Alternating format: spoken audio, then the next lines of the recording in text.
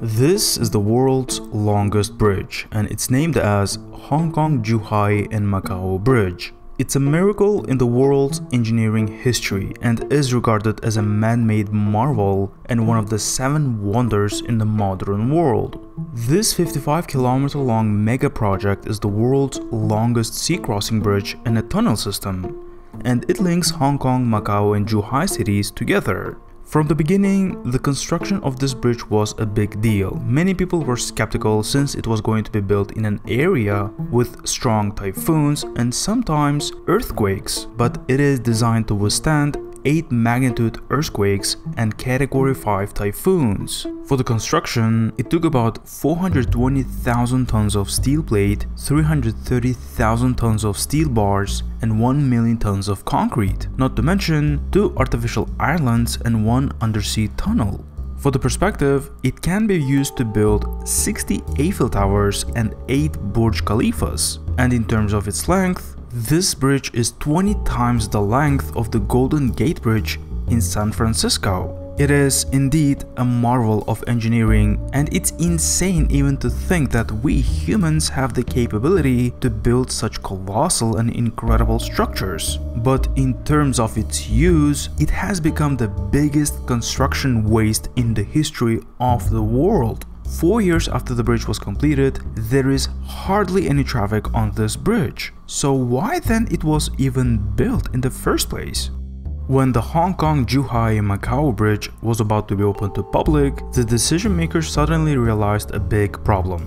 Who will use this bridge? Vehicles from mainland China cannot use it because mainland license plates cannot enter or leave Hong Kong and Macau. Similarly, Hong Kong vehicles can't use it because Hong Kong license plates can't go to mainland China and Macau. And Macau vehicles can't use it because Macau license plates can't go to mainland China and Hong Kong. Only vehicles that has 3 license plates, mainland China, Hong Kong, and Macau can use it. And such vehicles are very few in numbers. And those who need to go on the bridge are even more rare. Part of it is one country, 2 systems. Mainland China, Hong Kong, and Macau have separate everything, including license registration, insurance, and different bureaucracies. In principle, Guangdong province and Hong Kong could negotiate an agreement allowing for one registration as they share a huge border. However, this hasn't happened, and the side that is less willing is Hong Kong.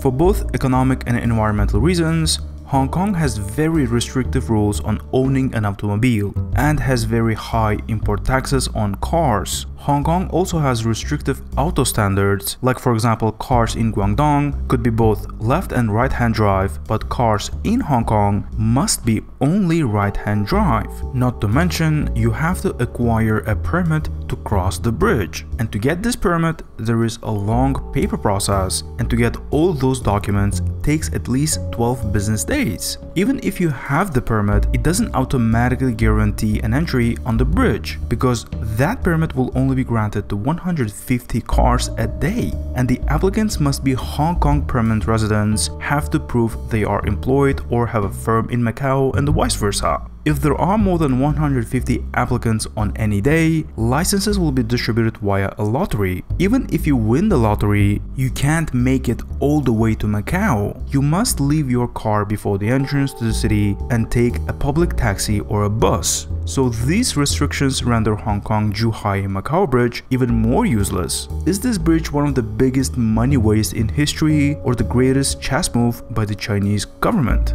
Hong Kong-Zhuhai-Macau Bridge is not completely useless because it will be the main catalyst for integrating Hong Kong into China. Indeed, from an economic perspective, it's a loss and it will never recover its expenses because it serves more symbolism than its use. And it's entirely possible that those restrictions will be completely abolished. Since the handover of Hong Kong from the UK to China in 1997, currently Hong Kong is officially in transition period, and this transition period ends in 2047, but China is trying to speed up this process. If we investigate this map, there are few convenient coincidences. Firstly, let's look at the S3 expressway completed in 2007. This expressway can be seen as a bloodline between Guangzhou and Shenzhen, China's one of the biggest and richest cities. You might be wondering why the S3 expressway chose to terminate in a place that is so close to the Shenzhen Bay Bridge.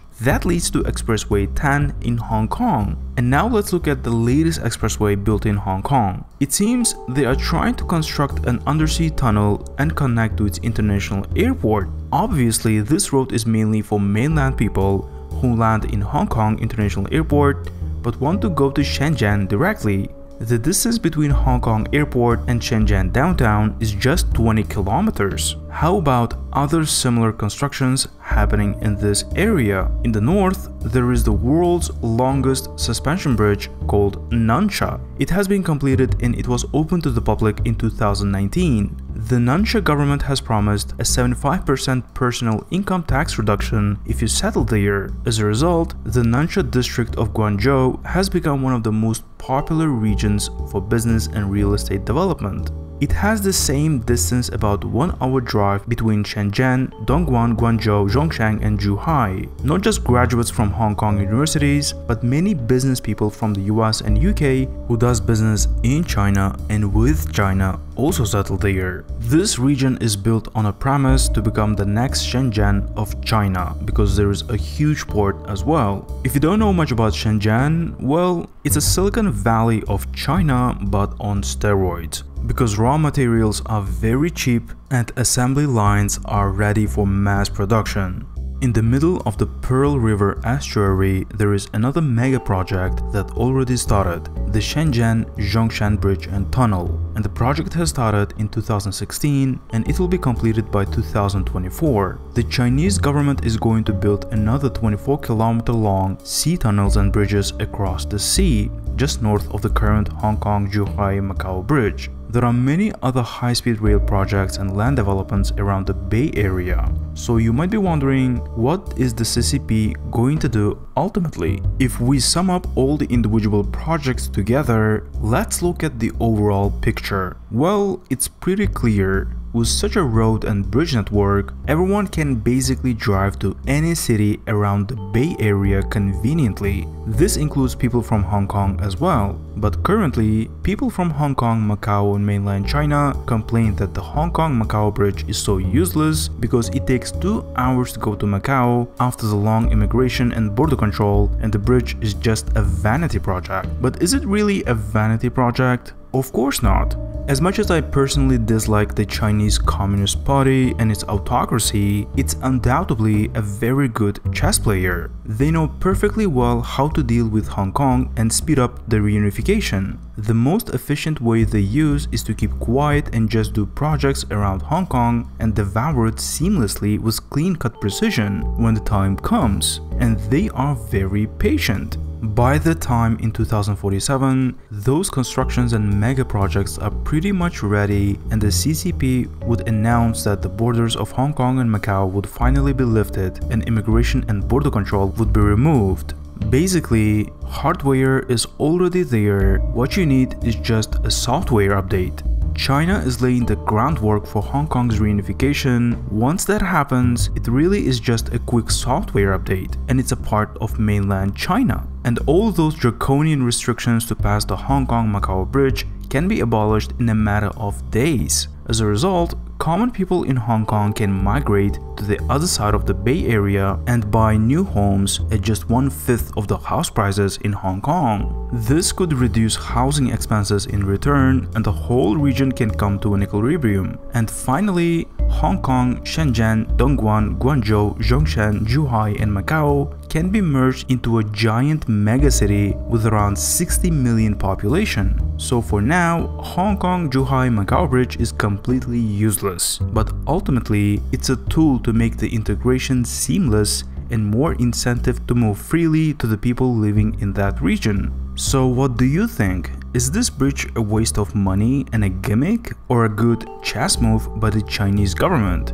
Let me know your thoughts in the comment section below. Thanks for watching. If you like this video, please hit the like button and subscribe. Turn on the notification. It will help the channel with the algorithm. And thanks to all these people who are supporting this channel on Patreon. And if you want to suggest a topic or anything, join this channel on Patreon. We do some fun stuff sometimes over there. If not, then just drop your thoughts in the comment section.